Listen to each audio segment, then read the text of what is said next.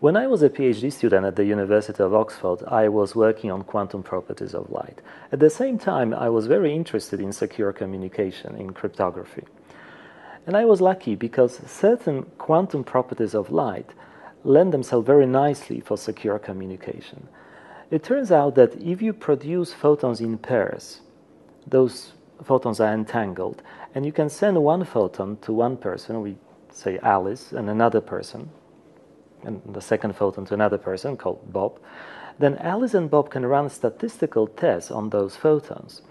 And then they can convince themselves that the photons never had any properties prior to the measurement. So that means there was, if we encode zeros and ones into polarizations of photons, that polarization didn't exist prior to Alice and Bob measurement. So if it was not there, then nobody could measure it before Alice and Bob measured it. So it means there was no an eavesdropper, no entity in the known universe that would capture information that was encoded in those photons. So I thought, well, why don't we just use it for something that is known as the key distribution, which is basically a process which allows Alice and Bob to end up with a random sequences of zeros and ones that later on can be used to send secure messages between Alice and Bob.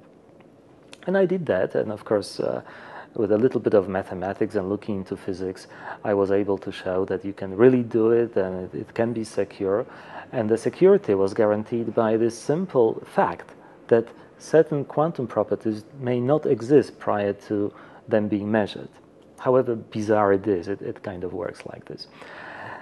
And I was, I have to say, quite surprised to see the whole thing evolving into a commercial proposition.